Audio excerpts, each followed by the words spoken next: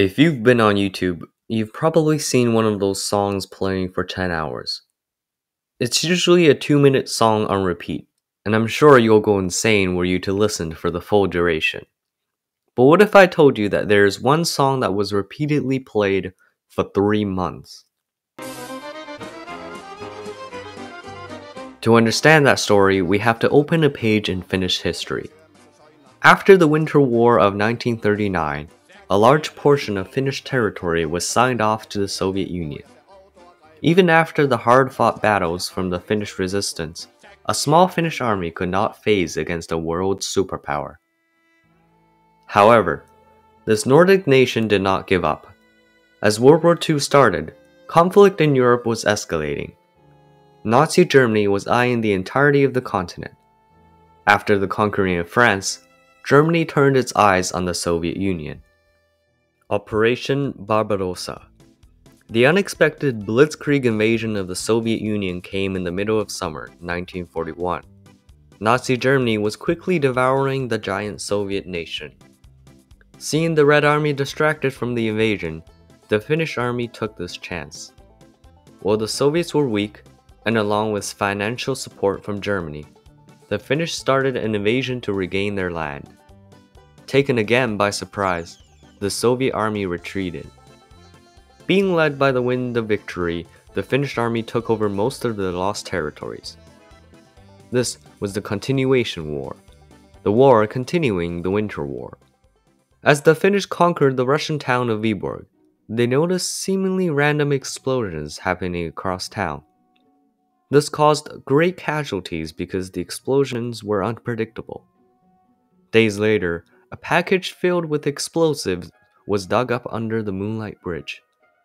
This was quickly delivered to Finnish headquarters for review. Engineers discovered that these were radio mines left behind by the Soviets as they were retreating. The mines had 3 iron rods that vibrate at different frequencies, like a triad. If all 3 rods vibrated at the same time, the mine would explode. This was triggered by radio signals playing these exact frequencies. And each mine had different frequencies. If the Soviets wanted to damage specific infrastructure like bridges and roads, all they have to do is...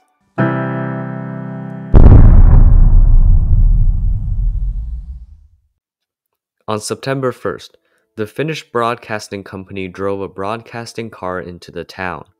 The plan? To repeatedly broadcast on the same radio frequency as the mines, so the signals for detonation cannot pass through.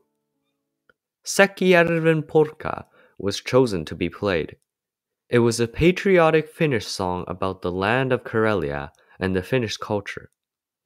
And it worked. Imagine being a Soviet transmitter trying to send a signal to a mine and all you hear is this.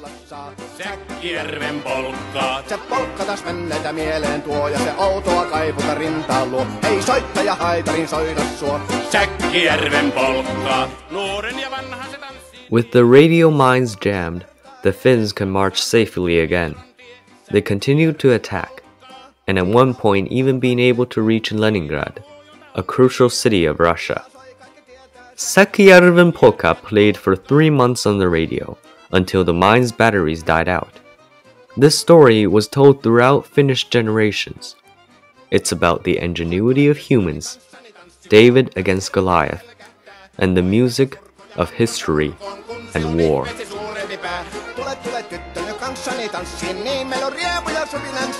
Säkkijärvi se meiltä on pois, mutta jäi toki sentään polkka.